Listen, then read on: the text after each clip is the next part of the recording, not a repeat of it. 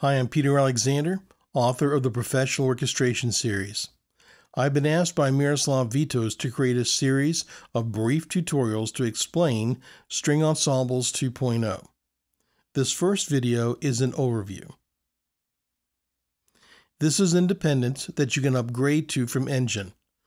Most of the developers do the work first in Independence and then bring it into Engine. If you decide to upgrade, you have quite a few resources for customizing SE 2.0. At this video production date in July 2012, Engine and Independence are not yet 64-bit native. So if you're using Vienna Ensemble Pro, SE 2.0 works great in it. A word about the library sound. Per Miroslav, this is a photograph of the CNSO recording studio in Prague, where SE 2.0 was recorded. CNSO is frequently used for film and game scores. Some composers who've recorded there include Michael Kamen, Ennio Morricone, and Lalo Schifrin. The studio has a darker, more woody sound, which is reflected in the character of SE 2.0.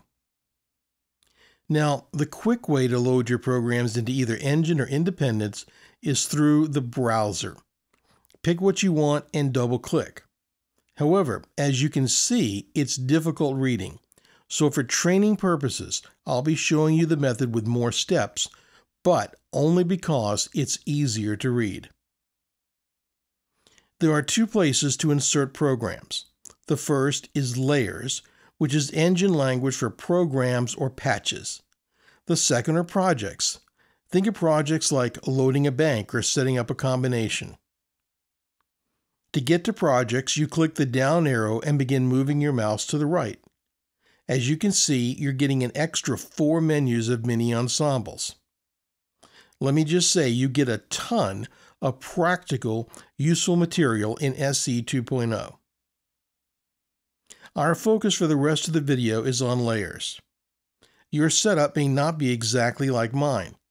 I've installed the most current update, 2.0.1, which you can get once you have installed and registered 2.0.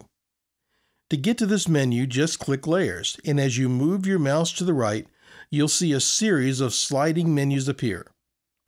Look to the far right and you'll see 6 menus, one each for violins, violas, cellos, basses, then 2 special sets of layers, unison and octave combinations. I've zoomed in. As you continue moving the mouse to the right, another menu appears. Before we go further, the letters VS mean violins. You have 5 choices. The first choice is full sections, which means 24 unison violins, plus violins 1 and violins 2. All 3 types are in this one bank.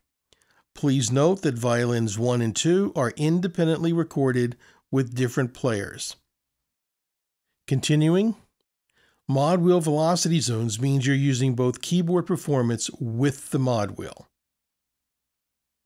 The third group may look awkwardly worded, but it means that these programs use the mod wheel to switch back and forth between bowings.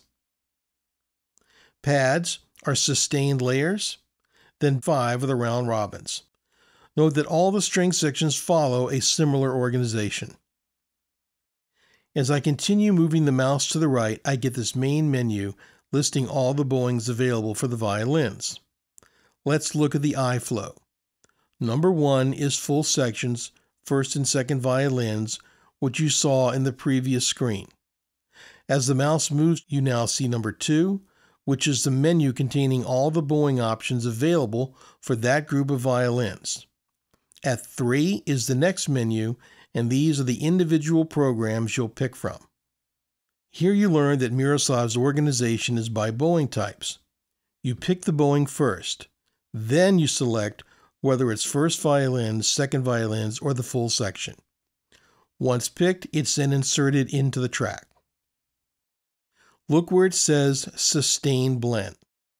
This is actually a second sounding library sitting inside the main one. What this means is that 2.0 is the only orchestral library containing 2 different library sounds. It's a very unusual choice, but you do get a lot of options for creating ensembles within SE 2.0 and for creating ensembles by blending with other libraries. Now we get to sustains with first chairs. Using a familiar terminology, these are solo instruments that use the mod wheel to bring them in with the full ensemble, and it's a very subtle effect. As you explore the programs available for each section, it's important to remember that everything labeled with the number 1 are velocity sensitive. Miroslav Vitous String Ensembles 2.0 is the most velocity sensitive library on the market. It's also the biggest concentration of programs within the library. In the next video, you'll learn more about the string programs you have to work with. I'll see you then.